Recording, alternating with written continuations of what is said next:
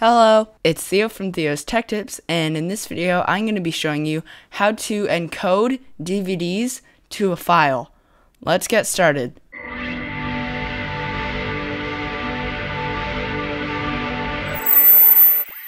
So the first thing we're going to do is to download some software called MakeMKV, and we're going to click on download, and we're going to click on that DMG, and we're going to drag this into our applications folder. So now we're going to open up MakeMKV, and we are going to insert our disk. And we actually need to figure out what title we want to encode first. So to do that, we're going to open up a DVD player like VLC. We're going to open our disk.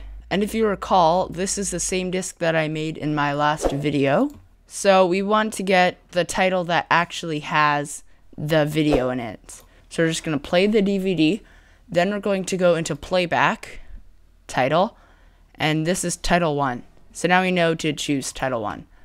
So now we can close VLC. So we're going to click on this button, which is going to scan the DVD.